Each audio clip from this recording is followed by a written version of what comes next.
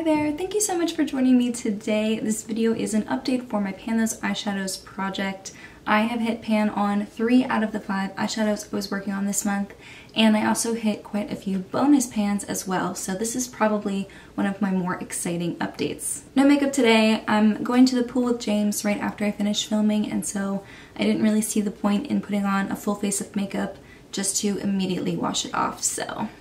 Before I start, I did want to give a shout out to Alexi. She's the one who created this video idea. I got inspiration from her and Rebecca Morgan, so I'll have their videos and anyone else I can find. I'll link them in the description box. I've been binge watching these videos lately. They're one of my favorite ones to watch at the moment, so I'll have as many people as I can linked in the description box. And I will put a photo of the 5 shadows that I was working with this month right here.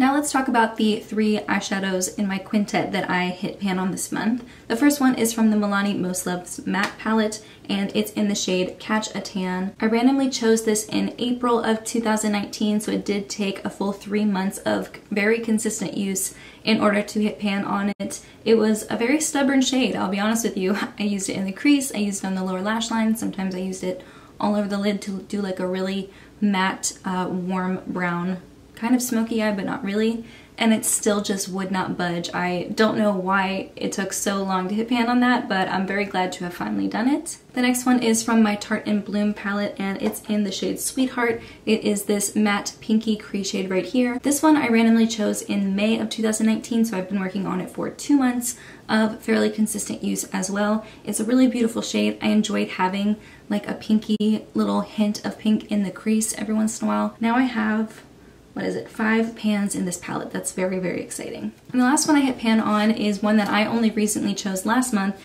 and that's from the Anastasia Beverly Hills Sultry palette. It's in the shade Teak, and it is this really, really pretty shimmery bronze color. There are 2 main reasons why I hit pan on this as quickly as I did, having only had it in my project for a month.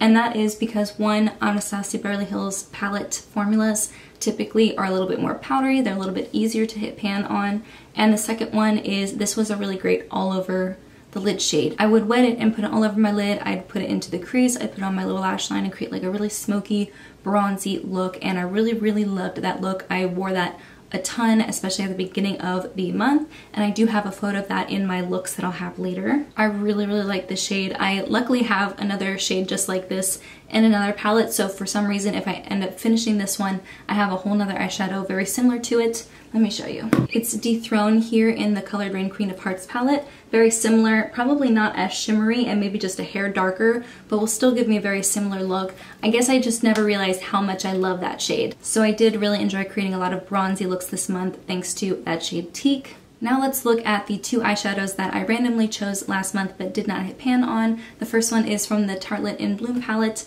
It was this darker brown shade here called Activist. I do have a pretty decent dip in it. I do use it regularly to deepen up the outer third of my eye look, or to use it as a liner, or to deepen up whatever liner I already have on my eye. It's a very true chocolate brown, like a dark chocolate brown. And I don't really reach for these darker shades as often as other shades in this palette, but I was glad to have an excuse to reach for it more and kind of create more dramatic looks. I really loved it with the bronzy tones that I was playing with this month. I don't think I will hit pan on it next month unless I'm using it like all over the lid to create a really dark smoky eye, which I don't know if I will. I've tried it before and I wasn't 100% crazy about how that looks on me. We'll see. I do enjoy using it. It definitely has a place in my makeup routine every day, but I do imagine that this one will take me a little bit longer to hit pan on. The next eyeshadow is a shade called Ember. This is also from the Sultry palette. I was focusing on Teak for the majority of the first 2/3 of the month, and so I was able to hit pan on that one, and that meant I didn't really give a lot of attention to Ember. I do have a little bit of a dip. This is very similar to Teak. I used it in a lot of the same ways, so it is something that I use all over the lid, on the lower lash line. I can even use it in the crease a little bit for like an all over bronzy gold look. I really love the shadows. I love this palette. There is a tiny bit of glitter fallout, but I think that's more user error than the actual formula. I think that's something I could easily prevent or be better about if I was better at applying makeup, so I'm working on it.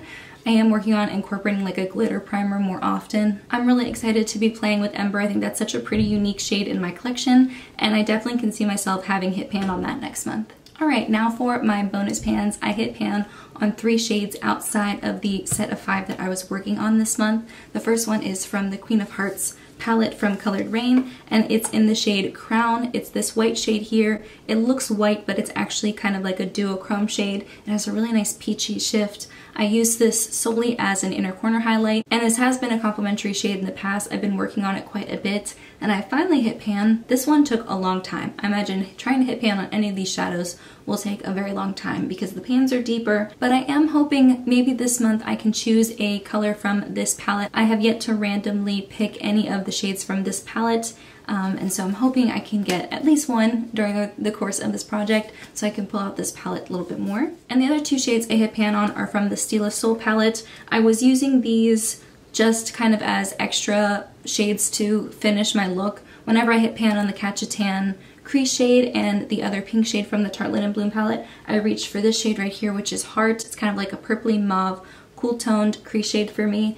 And like I've mentioned before, the pans in this palette are a little bit thinner, and maybe because I've had this palette for like 3 or 4 years now, maybe the formula's changing and it's a little bit easier to hit pan on, but I hit pan on that crease shade pretty easily. And I also hit pan on Kitten, which is this really pretty champagne peachy color right here. I used this one as an inner corner highlight after I hit pan on Crown from the Queen of Hearts palette. So they were just kind of like shadows that helped me finish the look, which is why I call them complementary shades. And I just so happened to hit pan on both of them this month, and I'm very excited. Now I have 6 shades in this palette that have pan on them. That means half of the palette has pan showing, which is very exciting. So 6 pans this month. Now let's look at how my pan percentage has increased over the past month. So at the end of May, in my last update, I had hit pan on 17% of my eyeshadows. 23 out of the 135 shadows that I owned had pan on them. Since then, I have purchased 2 new Colourpop singles, and I've hit pan on 6 shades. So now I have pan in 29 eyeshadows out of 137, meaning my pan percentage is now 21.2%, which means I have surpassed the 20% goal that I had set for myself. I did have a pan percentage of 6% at the beginning of the year, so it's not like I went from 0 to 21 within 6 months, but I am very proud of how much progress I've made over the course of this project. It's easily one of my favorite projects that I've ever done. Now I'm more confident than ever that I can hit my 25% goal by the end of the year, if not surpass it. Now for my favorite part of the video, picking 3 new shadows to incorporate into my quintet. I have taken out all of the shades that I already hit pan on, or the ones that I'm working on currently, and I now have 107 shadows to choose from, and I will use my Pretty Random app to randomly generate 3 numbers. And like always, I'm going to do it on the screen with you. I'm going to make the minimum 1 and the maximum 107. And if you ever notice whenever you watch videos like this, it always automatically goes to 49. And I don't know why it does that. So my first choice is number 53. Okay, so the first shadow I randomly chose is from the Milani Most Loves Matte palette, and it's in the shade Umber the Sun, which is this really pretty dark brown. It's definitely a warm brown. I'm currently working on a darker brown already in my quintet, so I don't know how much progress I'm going to be able to make. And also, these are a little bit harder to hit pan on. If it's anything like Catch a Tan, it's going to take a while. Now let's look at the next number. Next number is 40. Okay, so I have good news and bad news. Good news, I finally randomly generated a shade from the Colored Rain Queen of Hearts palette.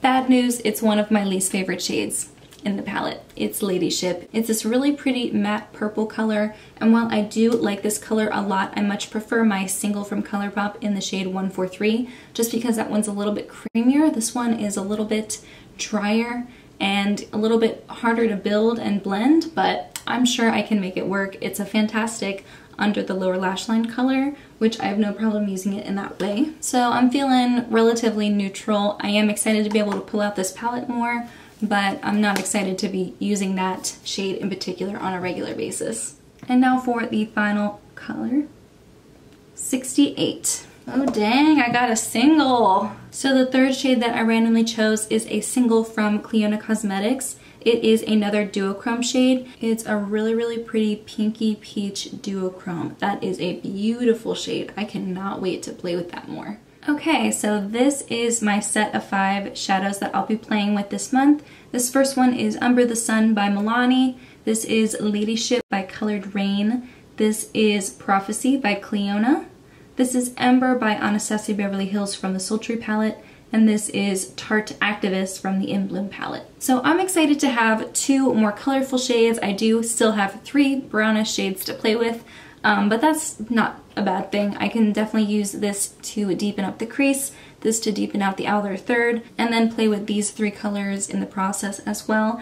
I'm very excited to have like a duochrome shade in here and a really pretty purple eyeshadow as well. I do think that a lot of these shades, being singles or shades that I don't use a lot, they're going to take a long time to hit pan on, but hopefully I have some progress to share with you next month. Now I'm going to show you a photo of all of the months so far, so January through June, well January through July technically, each month's palette that I was working with.